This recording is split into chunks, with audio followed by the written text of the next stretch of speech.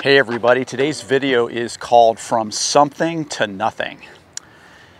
What we're going to talk about today is once you get a golf swing into motion, if you are really truly making a golf motion, you will have a sensation of things being more weightless and more effortless. And the object today will be to give you an understanding of why that is and actually how to create that more often in your golf swing. All right, let's get started. So we're calling this video From Something to Nothing. So what is the something? Well, the something is anytime you start a golf motion, you start in a measured out, extended position. You essentially measure out how far you want to be from the ball, and you're simulating actually to some degree what impact is like. Obviously your body's going to be in a different shape when it delivers, but you're putting the golf club in an extended position. What that creates in the world of rotating objects is that you now have a fairly high moment of inertia to overcome. So to get going, it's a lot more difficult than it is if everything is folded in. Most of our human motions that we make, when we stand, everything is folded back into our body. The acceleration of gravity is just pulling everything down and we're just standing balanced. So whenever we make movements to start, it's effortless because we're able to extend to start. But a golf motion, again, starts from an extended position. So there's a something to it, and there's a bit of resistance that you have to overcome. But the goal is not to take that resistance and turn it into like a lifting motion, which is where people get in trouble in a golf swing. They start with something and they stay with something. They can feel the weight of the club, they can feel the weight of their body. We want to get our golf swing going in our takeaways such that we move in a way that we actually get the golf club to become weightless quickly. And so we need to actually, even though we're extended, get it extending a little bit more. Once it extends, it has an energy to it. Once it has energy, then it's easy to fold your arms into your line of gravity, transition, and re-extend the golf club. And that creates a weightlessness in the golf swing. And that is something that we want to be able to learn how to create for the entire swing. And it's a challenge because if you start with a lift, you don't turn, you're always constantly trying to put the golf club in a position where you can hit the ball with your muscles. But if you get it going good and you really understand the full range of motion that you can create in your golf motion, well then things get more weightless and more effortless. So what we're going to do first here is we're just going to get an understanding of the feel of effortlessness in this very, very simple exercise. Here's a simple exercise you can do to understand how to take the something and the weight of the golf club and turn it into nothing.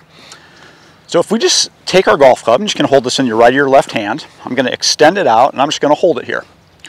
And so because it's rigid and I have muscles and strength, I can create an opposing force to just keep it suspended here. But of course, the longer I keep it suspended here, the more it tires out my arm. I can feel the center of mass of the golf club and I can feel the density at the end, so quote unquote its weight, trying to go down like this, but I'm cranking it back up. So I'm using a force through my skill of being able to use muscular contraction to hold it there. So it's heavy. It feels like something. I can really feel the weight of the golf club. But if I take this now and I just go from here and I start to spin, all of a sudden it's like, oh, I don't have to even hold that with any grip pressure at all. And now it becomes more and more weightless. So when you go from still to movement, as I turn and I rotate, I start to lose the sensation of the weight of the golf club. That's actually what you want to feel on a golf swing. It's not about feeling the club head weight, it's actually about making the club head weight disappear. And this happens in your body very instinctively.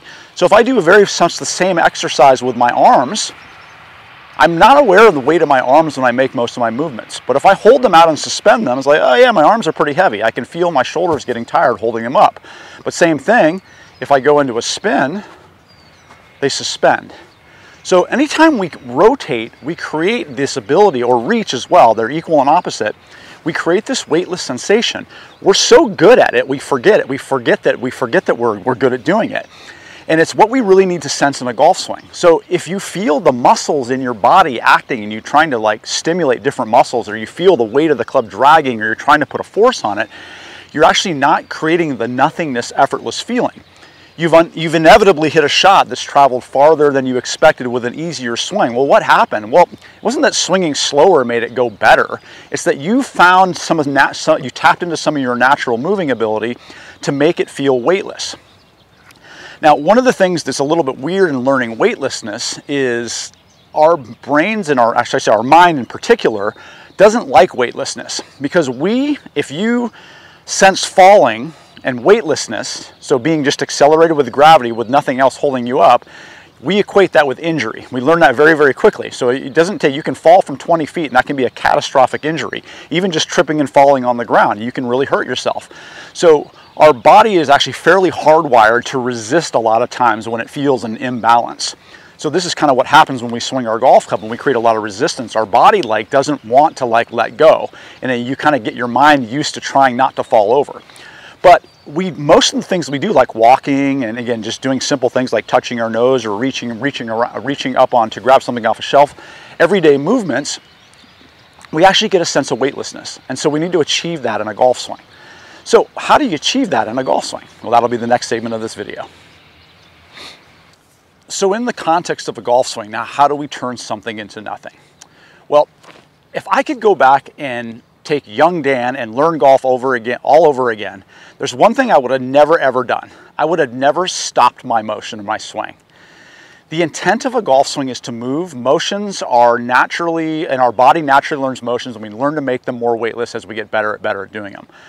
Anytime you start to think about a golf swing or how to move a body part, and you start thinking about it and where to put it in the parts of the golf swing, you're stopping movement. So just like when we were holding the golf club out here, suspended, I can feel the weight of the motion. But I know when I get in motion, I can make things weightless.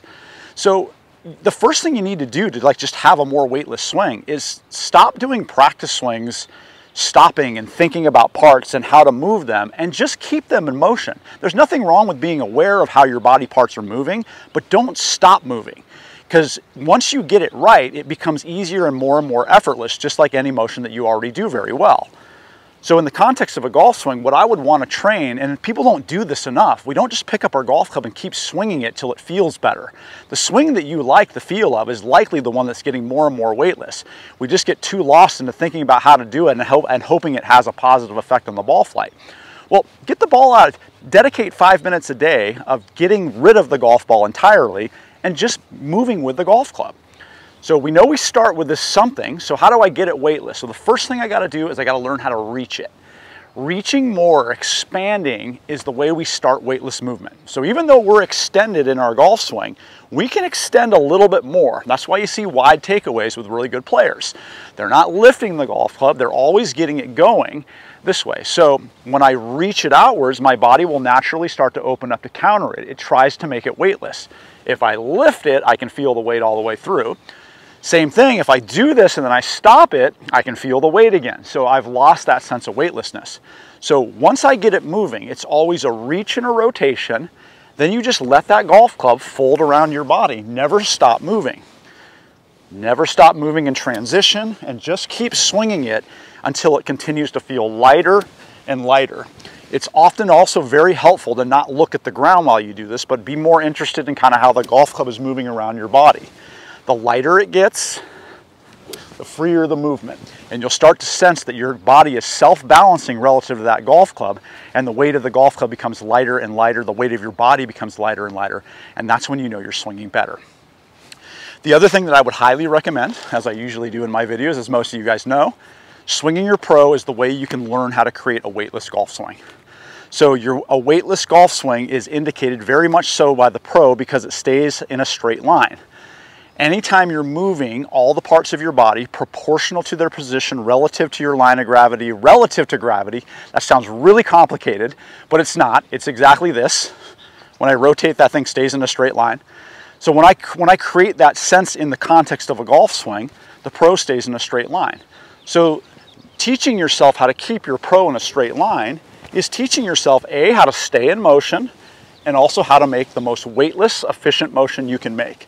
So I'm keeping this straight not because I'm doing something magical with my hands and arms and manipulating. I'm keeping it straight because I'm staying in motion and the pro's telling me I'm in motion. And so I think that's the best way to actually learn how to do that. And that's a lot easier to take that context back to the golf club. But either way, you want to learn how to turn something into nothing. And that's the lesson of the day.